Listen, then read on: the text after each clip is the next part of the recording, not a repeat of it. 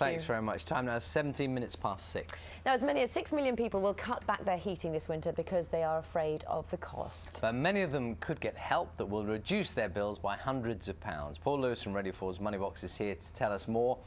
Perfect timing, Paul, because there's a nip in the air, as Carol was telling us, and it's that moment when you think, maybe I'll put the heating on, or maybe we won't, we'll wait. Yes, it certainly is. This week, I must confess, I put mine on for a couple of hours, but a lot of people are very concerned about that because of the rising prices.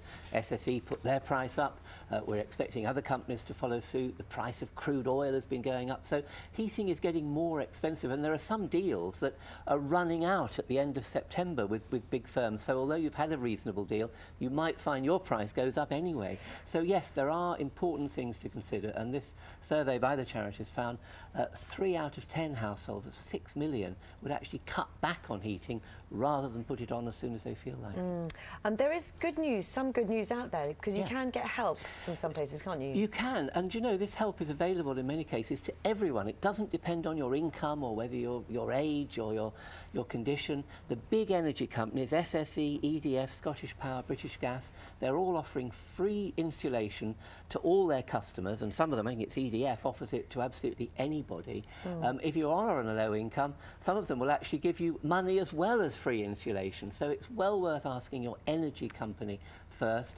People are getting flyers from local councils through the door, and there is a lot of money out there for free insulation and free help with heating. Do you think part of the reason the take-up has not been that high is that people are instinctively suspicious of something that comes through their letterbox saying, this is free? I have to confess I'm a bit like that. I mean, if I get flyers through the letterbox, they tend to go straight in the bin, but some of them can be useful. So if it's free energy, you know, you can contact the Energy Saving Trust is a good place to start, which is, what is it, 0300 123 1234, which is quite an easy number, 0300 123 1234. Throughout the United Kingdom, that can give you help and advice, so it's worth inquiring.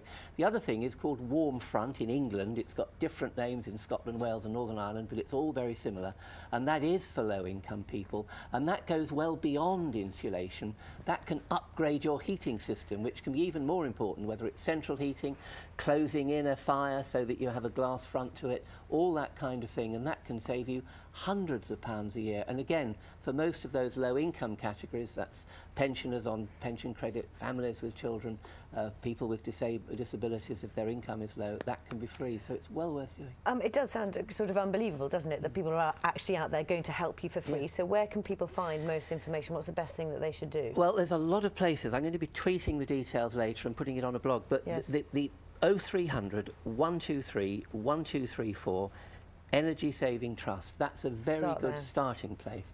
But whether it's a local council, you can get... And how do you know when these things come through your letterbox that they are real? Well, that's why I'd ring Energy Saving Trust, because, you know, you've got to be careful of I'm sure there are some cowboys out there, but the money hasn't been spent. The energy companies, the Warm Front scheme in England, haven't spent all their money, and they've got to get it spent this winter, so make sure you get your share of it, because it's money out there. Yes, Paul, thanks very much, and we'll make sure those numbers are also on the BBC Breakfast website as well. Paul, thanks. Now, a new restaurant is opening its doors